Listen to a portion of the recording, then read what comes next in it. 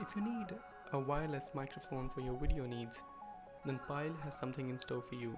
Welcome to my channel Tech God Guys, and this is the unboxing of Pyle PDWM96 microphone. It's a wireless lavalier microphone, and there was a tape here, I cut it down. And this is the new box from Pyle. It's a recyclable box, that's why it's brown. And if you've seen other unboxings, you might have noticed the box has changed. And there are batteries, a 9V and a AAA. And for the starters, let's look at the microphone. So the microphone here is an omnidirectional one. It's a 3.5mm microphone. So you can see that you can use any 3.5mm mic with this wireless system. So this is an omnidirectional microphone, and it's huge. It's not small as lapel microphones. And it's an omnidirectional, so you have vents at the bottom and at the top, so it receives audio from everywhere, and you just cannot hide it.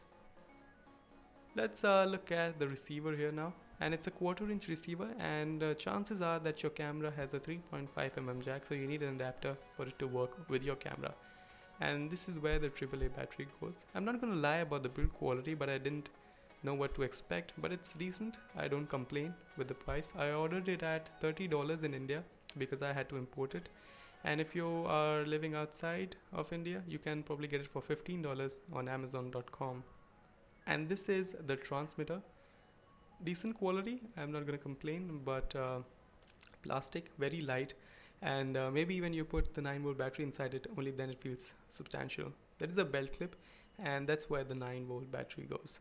So there's no rocket science here, very simple. And at the top you have certain controls and indicator, and there's only one indicating light or LED, which is for power.